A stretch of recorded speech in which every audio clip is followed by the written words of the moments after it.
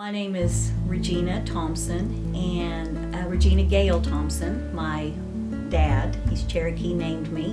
My name means Queen of the Wind, and my grandma Cherokee named me Gina Gayle. You know, we were raised by the creek eating bologna. Grandma, full-blood Cherokee, she stood about 4'6", wore size 4 shoe.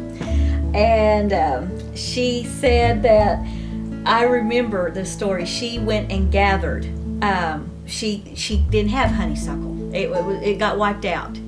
So that was a source, and so she gathered what they call buckbrush.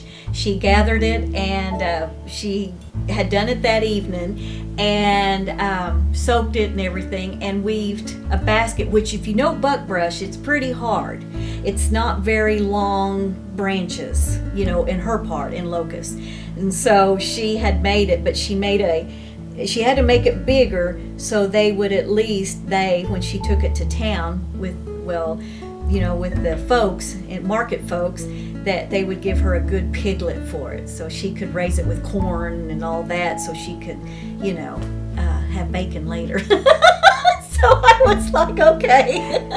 But I remember some of this, and I actually, you know, I have these stories that come in, and I'll talk to some of my 75-year-old cousins and 80, Ruby, Jane, and Zelma, and they'll say, yes, Gina, how'd you know that? I don't know, it came to me.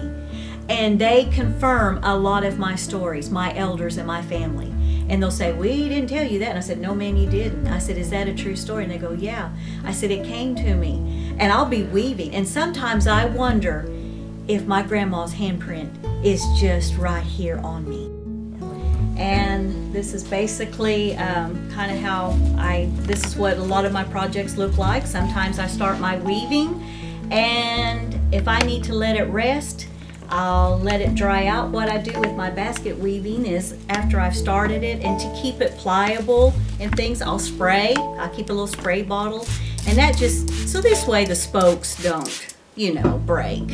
And then you can sit, and as a woman, what I do is I just sit here, and each spoke I keep it straight, and I say a lot of prayers as I'm going, and sometimes I sing songs. And my grandma would tell me little stories and things, but I respect that, so that's why this is where I'm going to stay. It's just weaving my baskets, and my grandkids can weave baskets too. And we speak a little bit Cherokee as we weave. This was my complete circle. I made a full circle in my life I made jewelry, I made crafts, your typical crafts and things. Just never was fulfilled, never. And then I started researching my history because my mother, you know, Lil.